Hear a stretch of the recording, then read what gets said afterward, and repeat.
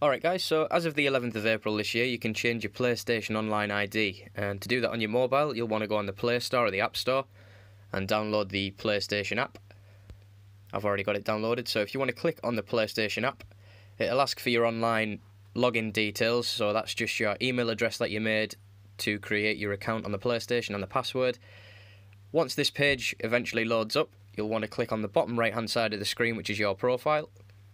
Click Edit Profile and More Profile Settings.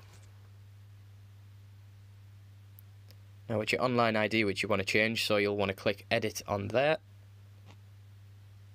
and have a quick read through. Click I accept. Same again there. Continue. And then input your new online ID which you want. And check the availability.